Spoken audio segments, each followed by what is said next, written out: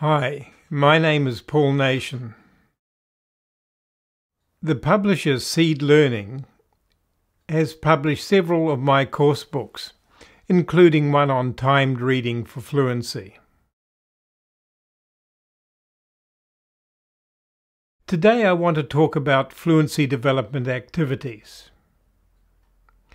Fluency development is one of the 4 strands of a well-balanced course and should occupy about a quarter of the course time. The fluency development strand should be divided into roughly 4 equal parts for each of the 4 skills of listening, speaking, reading and writing. And so what we're going to do today is to look at each of these 4 skills and to look at fluency development activities in general. Now, how do you become fluent?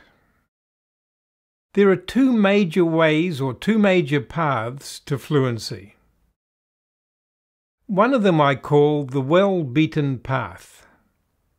Imagine you go and live in another place, and you have to find your way from your home to your work.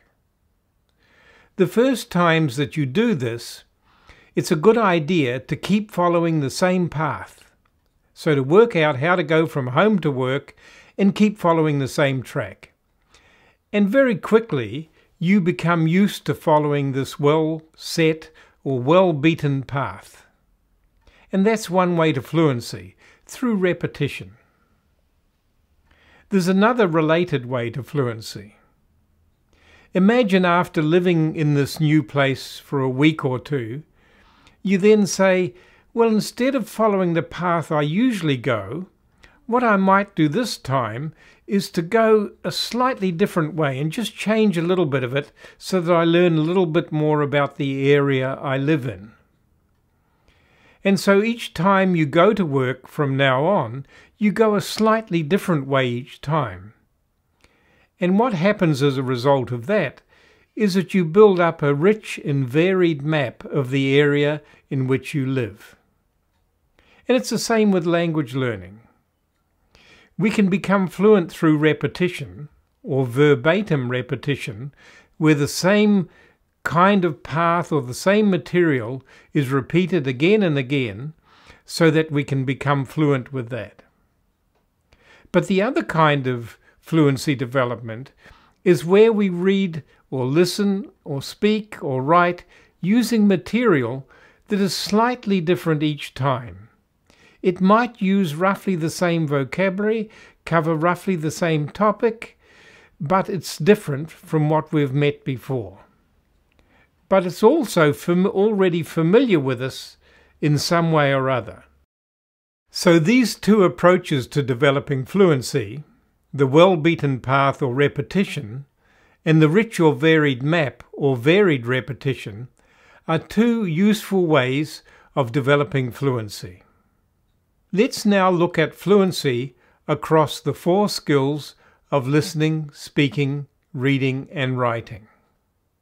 We can develop listening fluency through a very useful activity which is called listening to stories.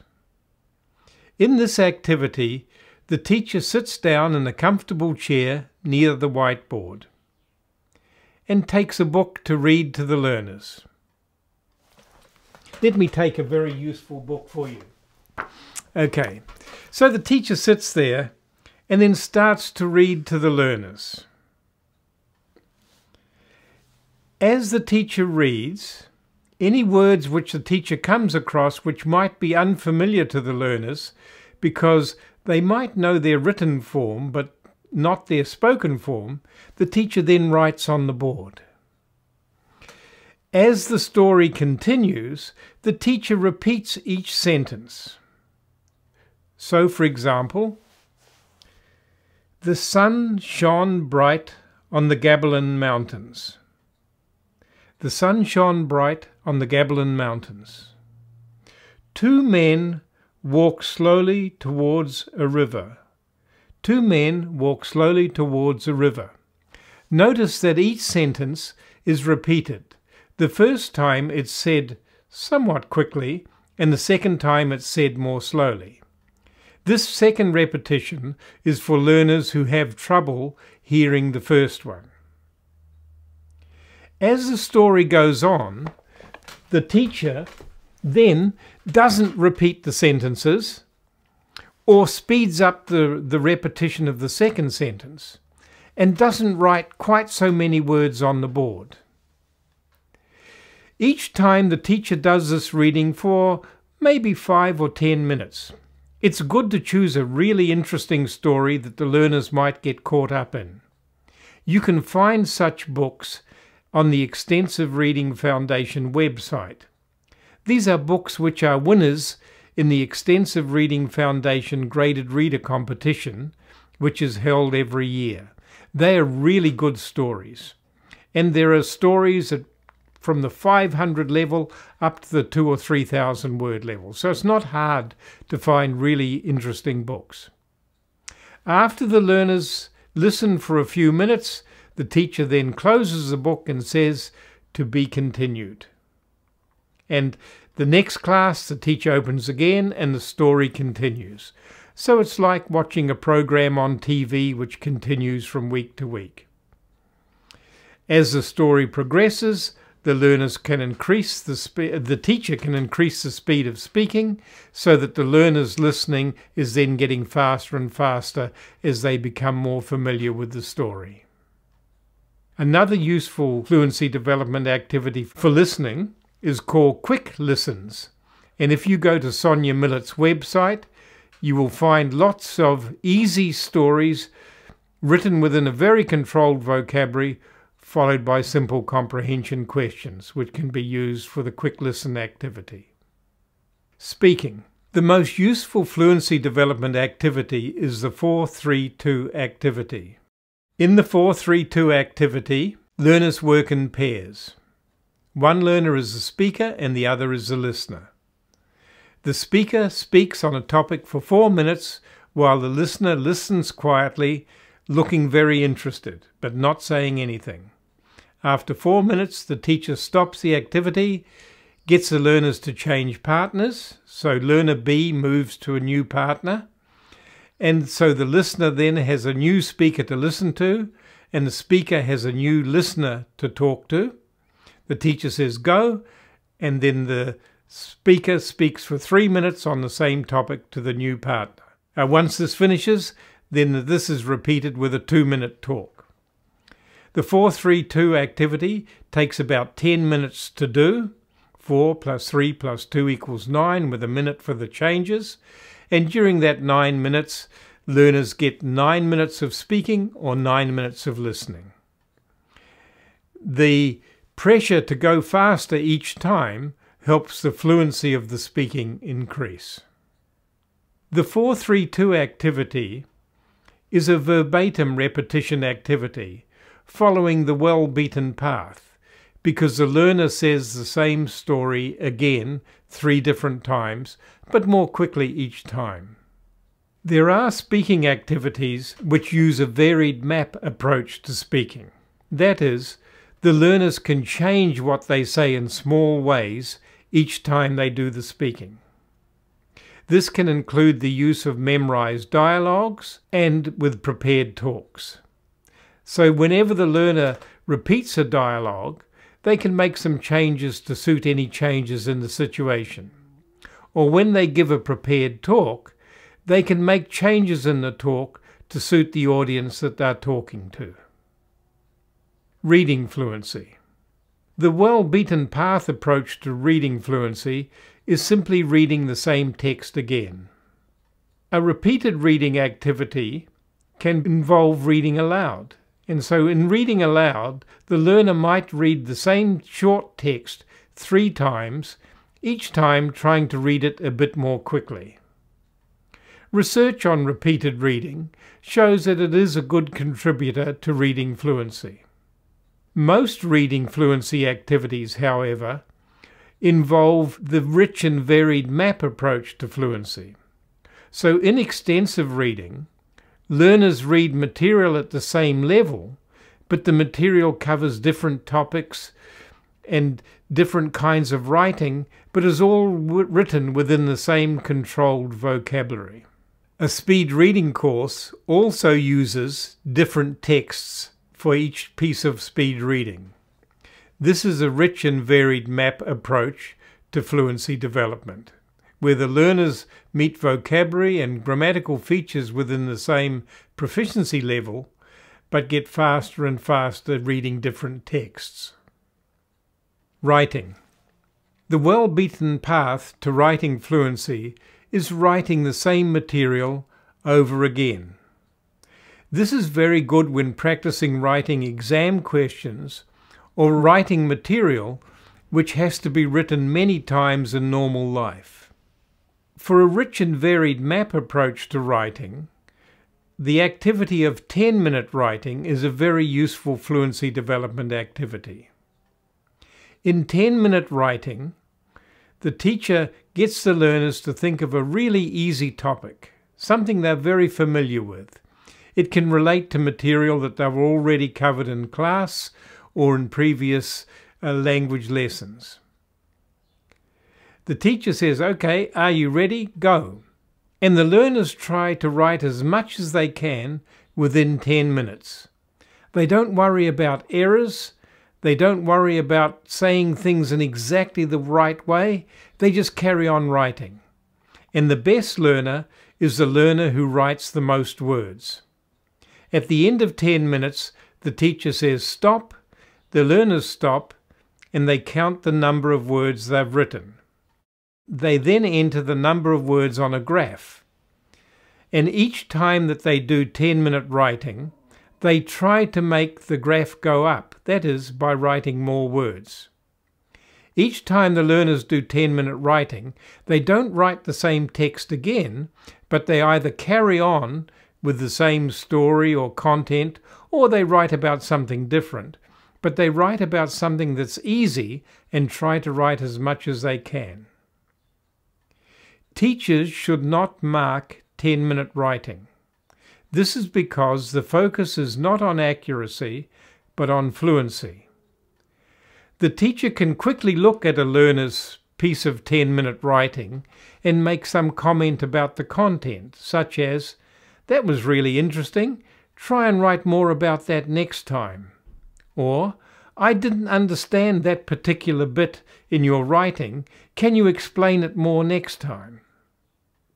So the focus in 10-minute writing is on quantity. It's a time-on-task activity where the learners try to write as much as they can. The goal is to make the writing graph go up. So we've looked at fluency development across the 4 skills of listening, speaking, reading, and writing.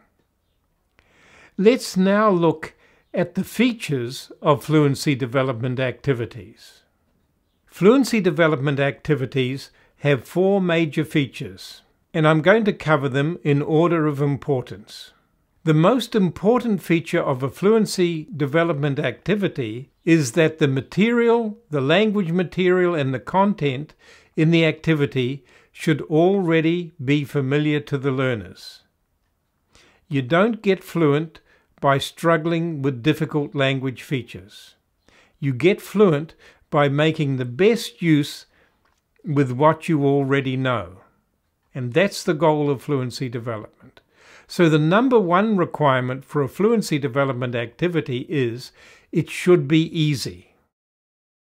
This is why speed reading courses are written within a controlled vocabulary, and why activities like 4-3-2 and 10-minute writing use topics which are already very familiar to the learners. The second requirement of a fluency development activity is that there should be some push or pressure to go faster. So in reading speed courses, there is a push to get the learners to go faster because the learners want to increase their reading speed on their reading graph. In 10-minute writing, there's some push to go faster because the learners are trying to write as much as they can within that short time of 10 minutes. So a good fluency development activity is not only easy, but includes some kind of pressure to go faster than you would normally go. The third requirement of a fluency development activity is large quantities of practice.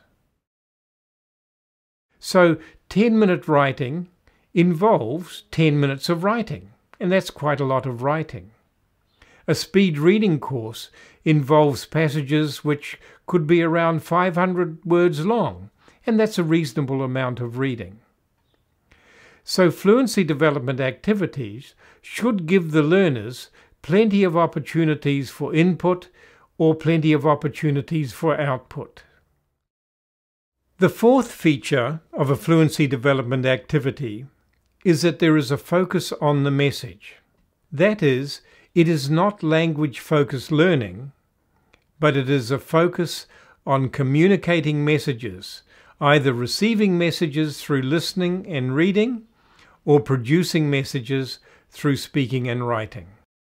We can now look at fluency development activities and evaluate them on how well they meet each of these four features.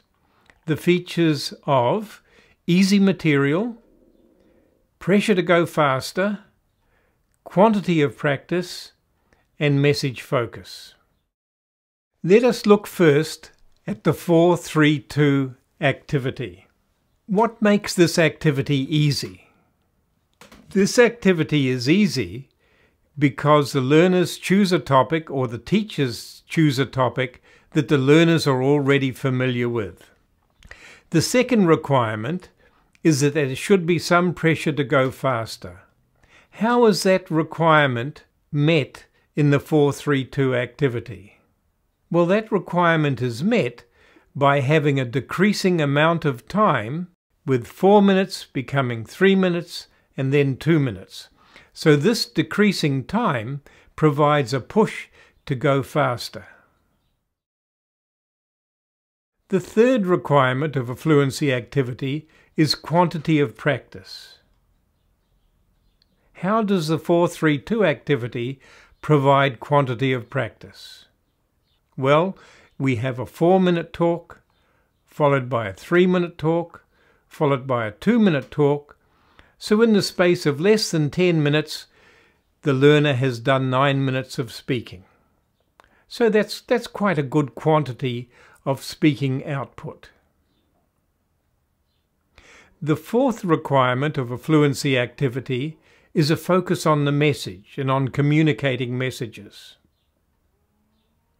In the 4-3-2 activity, this occurs because the learner who is speaking has a listener who is listening to what they say. And each time they repeat the talk, they have a new listener. If the same listener was sitting there listening, we might expect the speaker to then start changing what they say to try and keep holding the learner's interest. So the reason then for changing the listener is so that the speaker has a chance to talk to a new audience and therefore can repeat exactly the same material again and still have a strong focus on the message. You're telling something to somebody who hasn't heard it before. So the 4-3-2 activity is a good fluency activity because it clearly meets the four features of fluency development activities. It involves easy material, it involves a push to go faster, it involves quantity of practice, and it involves a focus on the message. So let's now look at just one more fluency development activity to see how it meets the four features. We'll look at speed reading. How does the speed reading activity meet the four features of easy material, a push to go faster, quantity of practice, and a focus on the message? What's the first feature? Easy material. How does speed reading meet that requirement? Speed reading courses are written within very controlled vocabularies. So, when choosing a speed reading course for a class, The teacher needs to make sure that the vocabulary level of the speed reading course is well within the learner's proficiency level. This is very important.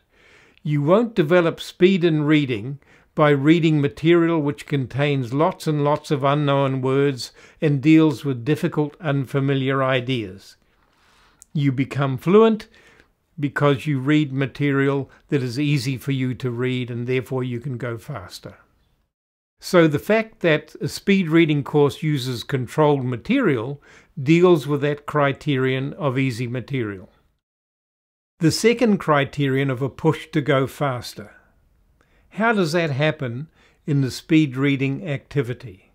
In the speed reading activity, there is a time measure. So when learners read a text, they make a note of their time, and then they convert their time into words per minute and put it on their graph. So the graph becomes a motivator for going faster, and the learners can see their graph gradually moving upwards. It's possible to draw a line across a learner's graph and say, once you reach a speed of 150 words per minute or 200 words per minute, you have achieved a really important goal in this course. And that can make the goal of going faster even more real for the learners. The third requirement of a fluency development activity is quantity of practice. How does a speed reading course provide quantity of practice? Well, it does this because a speed reading course involves a large number of texts, and the learners carry on with the course a few minutes each class or 2 times a week or so over a period until about 20 passages have been read. Each passage is about 500 words long, so that means by the end of the course the learners have read somewhere around 10,000 words. That's not bad for quantity of practice. The fourth feature of a fluency activity is message focus. How does a message focus occur in a speed reading course? Well, it occurs because the speed reading text is followed by comprehension questions, and these encourage the learners to pay attention to the meaning of what they're reading, and it provides them feedback with their level of comprehension. So a speed reading course is a good fluency development activity because it meets those 4 features which are typical of fluency development activities. Fluency development, then, occurs through a well-beaten path approach, through activities like rereading, speaking the same thing again, listening to the same thing several times, writing the same thing several times. And so this repetition approach to fluency is a good way of developing fluency. Another way of developing fluency is the varied and rich map approach. And easy extensive reading, doing a speed reading course, speaking on different topics using 4-3-2, all of these can provide a varied approach to fluency development. So it's good to have a mixture of repeated activities and activities which take a varied approach to fluency development. Overall, about a quarter of the course time should be spent on becoming fluent. It's no good knowing a lot of the language if it's not readily available for you to use.